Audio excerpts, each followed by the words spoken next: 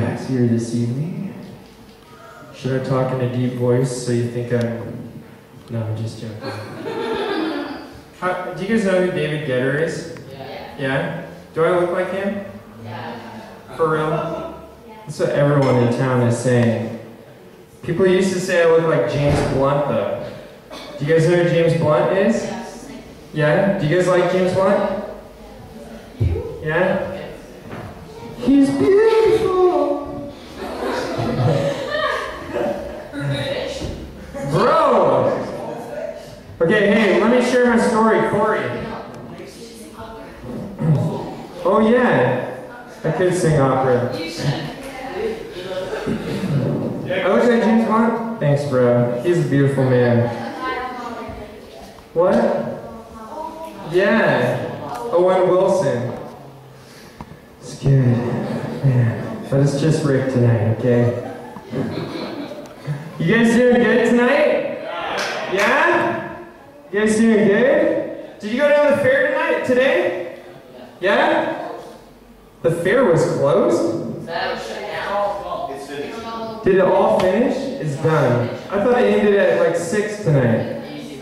Or no, 10. Yeah. Okay, well, hey, so, I just want to tell you guys a story, okay? Corey? Shouldn't leave, bro. Bring the other guys. So, you know, I grew up in a small town like Holyhead. Holyhead. Yeah, I know, but it's holy. So I grew up in a small town like this place. You guys know what it feels like to grow up in a small town? Yeah, it can be boring. How many of you guys have ever felt bored? Raise your hand. Yeah? Yeah? Do you guys know what it feels like to be bored for real? Yeah, raise your hand if you do. I know what it feels like to be bored. Do you know what it feels like to be unhappy? Yeah. No, for real. Do you know what it feels like to be unhappy? Do you guys, does anyone have a family with, mom and dad got divorced? Raise your hand. Raise your hand. Yeah?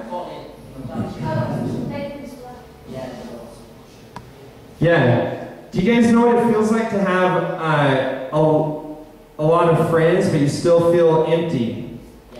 Yeah? Well, you know, I grew up in a small town like this, and it was really beautiful. It was right by the sea. It was in Washington State in America.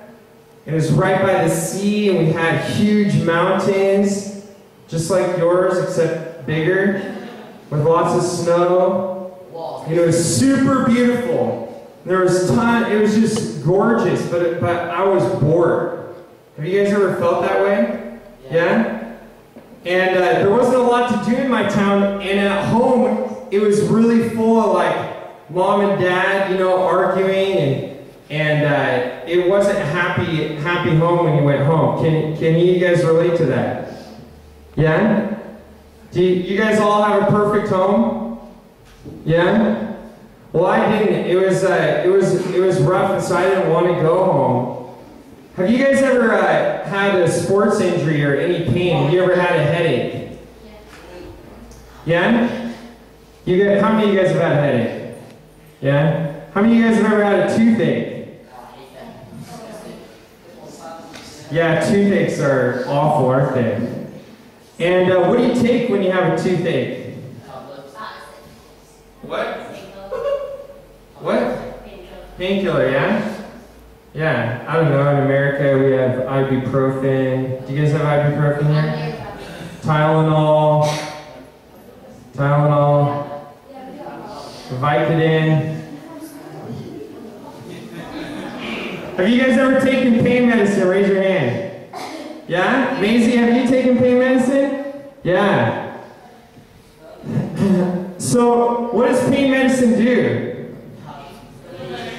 It relieves the pain. So, growing up, I had a lot of pain because my parents were separated. They weren't divorced, but they were separated when I was growing up. Do you know what that means? They split up. And so I would see dad some weekends, I would see mom, but they didn't get divorced yet. And it hurt me a lot because I was a little boy. And I just wanted a hug, you know, really, just to be real, you know. As a little boy, you know, I just wanted love. And so I didn't have that growing up. And there was a lot of arguing, and I had 3 sisters, and they would gang up on me, and I was really skinny, and I was really short, if you can believe that. You know how tall I was? How tall are you, Liam? You don't know? I was 4'11" when I was 15 years old, 14 years old.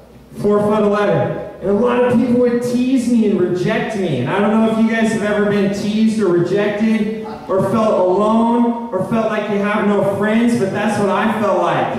And so I would take the pain medicine of popularity and the pain medicine of women. My deal was I didn't do drugs, I didn't drink, but my pain medicine was medicating my heart with fame and women. Okay? Does that make sense? Have you guys ever taken ibuprofen? Yes. Tylenol? Yes. It medicates the pain, right? But it doesn't deal with the root. Right? What's causing the pain?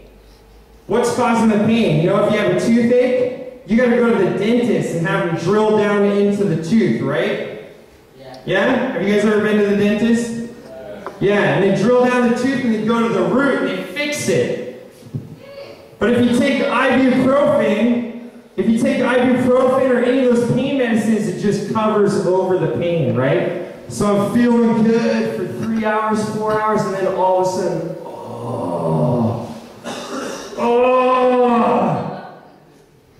you know what I mean? So what about your heart? Think about your heart for a second. Think about any pain you may have in your heart from being rejected as a kid, from other friends, or other people at school, hurt, teased. That was me growing up. That was me growing up. And so I didn't have someone to go home. Zach, come up here for a sec. You know, we're talking about God tonight. And God is real. And He's alive. He's alive. He created every single one of us. And so God created the family to love each other. He loves us so much. No, for real. God loves us. He's not mad at us. How many of you guys think God's mad at us? Yeah, God's not the cops. God's not the police. God's not your principal. God's not your teacher. God's not your mom. God's not your dad. God is God, and He loves you. And God created the family to be a picture of love. And so let's say Zach is my dad. When I was a kid, I needed someone to go home and just love him, Dad. Oh! And then he says, I love you, son. I love you, son. I love you, son. Yes. You see that? You see that? Some of us didn't. Thanks, bro. Some of us didn't have that growing up. But see, God intended for us to have that. Do you guys see that? Does this make sense? Yes. Yeah? And so what happens when we grow up, when I was growing up and I was bored in my small town with nothing to do, and I'd go home and my dad would yell at me, and I'd go to my room and I'd walk around all alone. I'm so bored, there's nothing to do in this town. And then I would go out, and some guys that I knew would go out and they'd go smoke pot, and they'd go do dope, and they'd go drink, and they'd go have sex. And it was the ibuprofen. They're just medicating their heart because really they just want love. Yeah. Does that make sense? Does that make sense? Yeah. They just want a big hug. They just want to be known. You know? Like Chloe, when Chloe comes home, she just wants someone to say, For real, come on, can we be real? I'm not here to be a fake and give some speech tonight. Yeah. That's not why I'm here. I'm here to be real. And God loves us. And he wants Liam to know, man, He cares about you. So I had a lot of hurt growing up, and I medicated it. Okay? So now, how old are you, Maisie? 14? How old are you, Chloe? 14? Who is 16? Liam. Is anyone 17? Liam was 16. Okay, so when I was 17 years old, I started to get super popular in school. I was a singer. Okay, do you guys know what musicals are? Yes. Yeah? Where they sing, what's the musical that you know about? The Wizard of Oz. Sound of Music. Have you guys ever seen Sound of Music? Yeah? Yeah? Okay, so I started to get super popular. Liam? Super popular, okay? And it felt good. It felt good. Have you guys ever done something and people applaud you? Have you ever shot a goal and people say, yeah, and it feels good, doesn't it? Yeah. Well, see, God wants us to feel good all the time, but there's only one way to feel good, and it's if we receive His love. It can't come from anything else but Him. It could come from Him through people, but it can't come from drugs, from alcohol.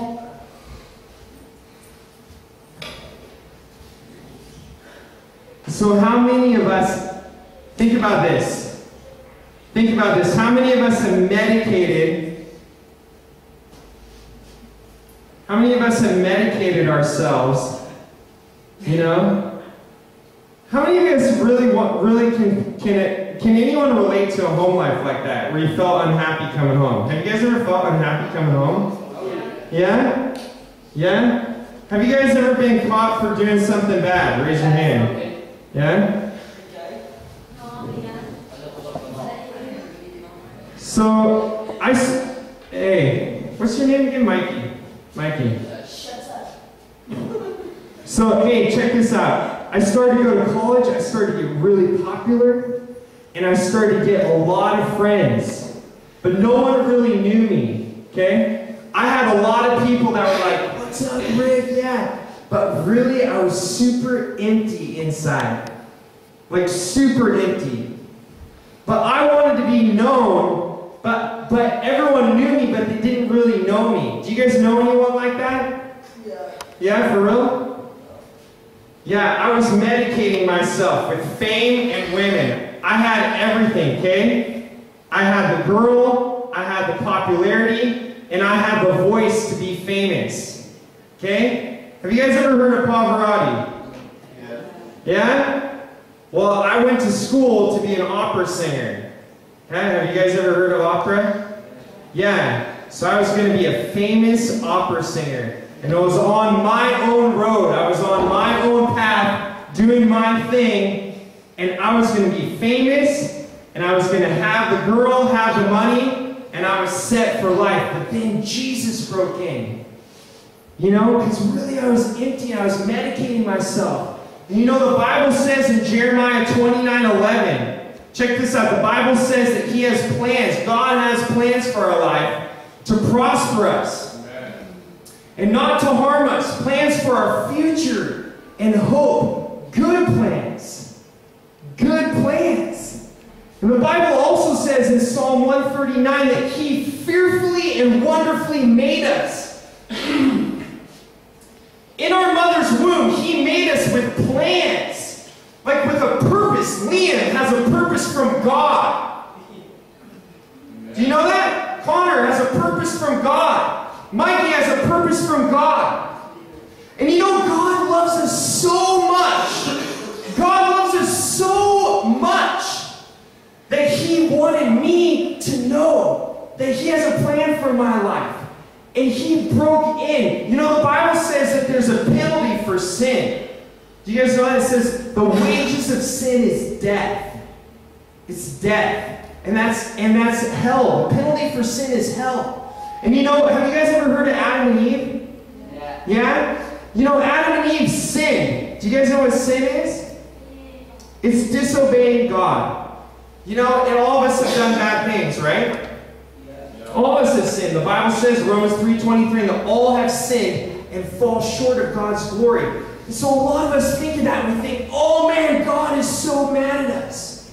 But God is not mad at us. See, He made a garden in the beginning to be with Adam and Eve. Okay? So come up here, Courtney, for a sec. Come up here, Liam. Come on, come on. Come on. Can you stand up here for a second? Connor. Come on, you're a bold man. Okay. Adam, Eve, okay? They're in the garden. I'll play God, all right? So I'm God, all right? Hey, look at this. Check this out. What's up, Courtney? How you doing, Pound? Yeah. What's up, Connor? Let's do the arm pound. Yeah. I'm bringing it back, man. Yeah. Yeah. Connor's a man. I love him. Yeah. Courtney's the woman. I love her. I'm God right now. We're acting. Okay? You guys see this? I'm not mad at these guys. Hey, let's go build something. You guys want to build something? I don't know. Let's have some fun today. You guys want to have some fun? Yeah. Let's name this animal over here. What do you want to name it? You want to name it Liam? That is a lamb. Now forever, all eternity. It is no longer a cow, it is a lamb. That was awesome, bro. You were funny. That was awesome. All right, you guys can sit down. Good job. Let's give him a hand. Hey, for real, God made the garden. You know the story of Adam and Eve? And He made life so we can have a relationship with the living God. But He didn't make us robots. You know, Corey? We're not like robots. Like, come on, check this out. I mean, okay, God, I will do that. You know, and you're just like living through life, like obeying. He's like, go pick up that piece of trash. Okay. You know, you're just like, I love you, God. You know, it's not like that. It's not like that. He made us to have a relationship for real. Like a real communication. And so I have a choice, and Adam and Eve had a choice to choose God. But what happened? Sin came in, and they disobeyed. But see, that's not the end of the story, Liam. That's not the end of the story. See, because after Adam named the Liam, you know, and after there was sin, God came after us. See, He didn't want to judge us. The Bible says that there is a penalty for sin and it's hell, but He didn't want us to go to hell. The Bible says that Jesus, God desires for none to perish, none to go to hell. God doesn't desire for us to go to hell, and so He made a way. Amen. See, because God is perfectly holy. He is perfect. He is so perfect, and we are sinful. And so all of a sudden there was this big gap between us and God. And God was like, oh no, I want to be with Him. And we were like, either living our own way or just, oh no. And so God had to make a way for us to be with Him. That's how much He loves us. It'd be like Liam being in prison, right? Am I saying your name right? Liam. Yeah. It'd be like him being in prison. How many of you guys have ever been in jail? Yeah. Yeah. It's okay. Have you guys ever heard of is it called death row? Yeah. Death row, yeah. Where they're sentenced to death. Have you ever heard of that? Yeah. Do they have that in England and Wales? No? Okay, they have that in America. Okay? It'd be like Liam being on death row and he did something so bad, he murdered 12 people, and he's going to be killed because of the law said he couldn't do that, and the judge said,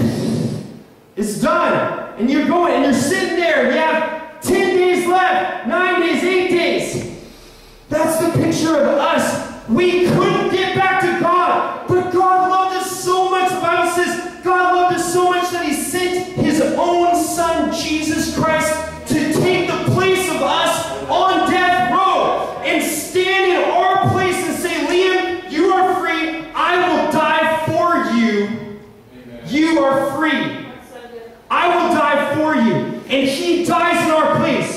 Jesus Christ died on a cross instead of us so that He can make a bridge back to God.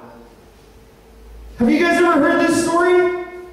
It's a true story. And so Jesus loves us so much that He died in our place. And if all we have to do is receive His love.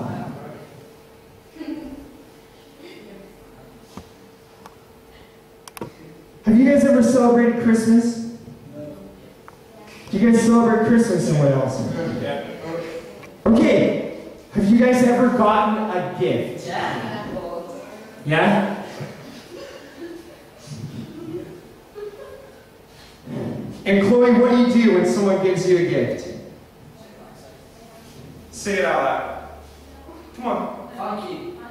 Yeah. And do you just look at it? Yeah, you open it, right? So guys, God gave us a gift. And it's eternity, Liam. It's eternity. It's to be in a relationship with God. It's to be back with Adam and Eve. Come on up, Connor, Courtney. Come on up. You guys are such good actors and actresses. It's to be back to this. It's to be back walking with God. Yeah? Yeah, man. You're a good man. I like you. Courtney, you're awesome. Okay, go sit back down. You guys are good.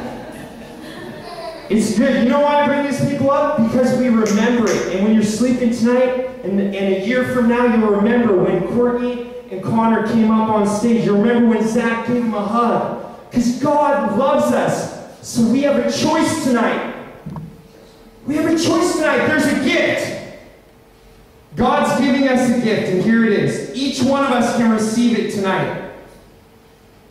Each one of us can receive this gift. It's free. It's free.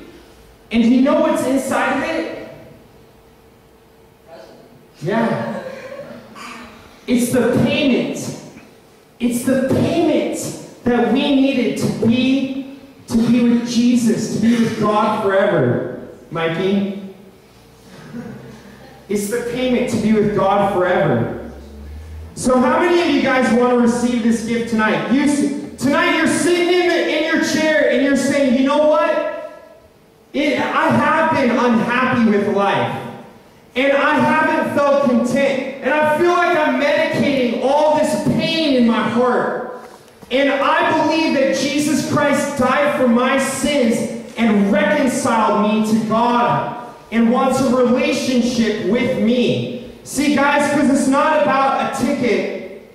Listen, I got 1 more minute, okay? 1 more minute. 1 more minute. This is not about a ticket to heaven. This is about a relationship with Jesus, who has a plan for our lives that's going to rock our worlds. Can you imagine tapping into the God that created all this world? Holy Head Mountain, the whole sea, Ireland, He created all, and you and me, and we're saying, we get to have a relationship with you. You mean, God, if I say I believe that you died for me and I receive this gift of salvation, I can walk with you again for the rest of life, and you'll show me what life's about, and you'll show me what you made me for? Yes. So how many of you guys want to receive that gift tonight? Stand up. Right now. Stand up. Who wants to receive that gift tonight? Okay? Okay, I want you to come forward. Come forward, and we're going to pray together. Come forward. You know what? Hey, let's honor God doing this.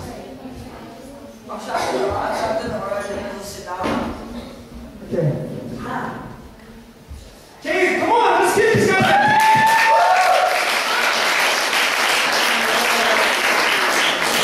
Okay. Now, I want you guys to hold your hands out like you're really receiving a gift. I want you to close your eyes. Close your eyes. You're just closing your eyes so you're not distracted by Liam right now. Okay? Okay, hold your hands out. Seriously, close your eyes. Okay, we're receiving a gift tonight of God's salvation. Okay, He loves us. He loves us. Okay, I want you to repeat after me. I want everyone. Why doesn't everyone stand up? Okay, we're all going to pray with you, okay? We're all going to pray with you because I believe that there's some out here. I believe that there's some out here that didn't come forward that want to pray this prayer. So I want everyone to close their eyes just to honor each other. And I want everyone to repeat after me, okay? Say this. Jesus. Thank you for dying on the cross for our sins. And giving us salvation. We receive your love. We receive your love. Yes. And we receive that you are happy with us. So Jesus, right now, we give you our lives. Just like Adam and Eve. We want to have a relationship with you. Forever. We want to go where you want us to go. So take us there. Okay? So hold your hands out like this. Say this. Jesus, I'm yours. Take me where you want to take me. I receive your love. And I receive your salvation. Thank you for saving me from hell. And forgive me for my sins. I don't want to sin anymore. I want to do what you want me to do. Okay, so close your eyes. I'm going to pray for each one of you. Come on, this is serious. Yes. If you have to go to the bathroom, go. Come on, Zach, come up here. Katie, Rebecca, any of the girls, come up. Okay, we're going to pray over you guys. Check this out. I want all of you to know here. That God did truly, fearfully, and wonderfully make us. In the mother's womb, God truly, fearfully, and wonderfully made us. He has a plan for us, and He actually talks to us, God. Okay, because of relationships. So just like I have a friendship with Katie, we can talk. Same with God. And you know how we know God more is through the Bible. Okay, so if any of you don't have Bibles, we want you to have Bibles, and we're going to be getting those for you. Okay, so just come up to me and talk to me about that. Okay? But we want to pray over you, and we're going to ask God this question. God, can you just tell me a couple things of how you made me, so I just kind of know how to live this life with you, okay? Maisie. Where's Maisie? Courtney. Courtney, you've received prayer like this, right? And how does it feel? Is it encouraging? Yeah. It's encouraging because God loves us. So we're going to pray over some people, and we'd love to pray over each one in this room tonight. If you want to stay for prayer, we'd love to. The Bible calls it prophesying, and it's simply a big word that means hearing what God thinks about you. And it's good because God loves us. God loves us, okay? So we can maybe turn on a little music on low, and then we're just going to